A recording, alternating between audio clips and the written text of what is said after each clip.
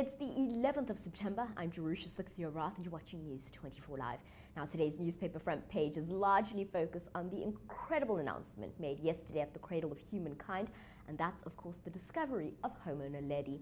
Let's have a look at the front page of Beeld newspaper.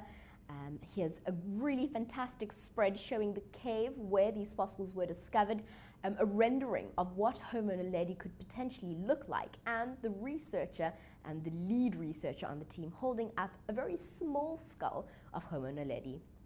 On the front page of the Star, one giant step, it says, new species of human relative unearthed. Here Professor Lee Berger kissing one of the recreated skulls.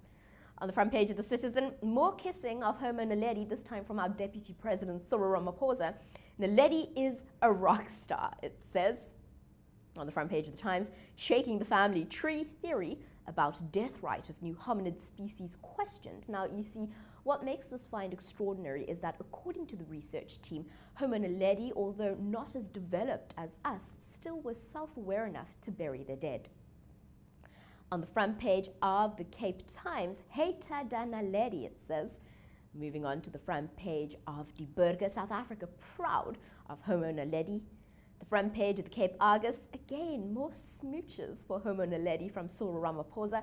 Homo Naledi was written in the stars. And finally, on the front page of the Pretoria News, SA shines with star find. More on News 24 Live.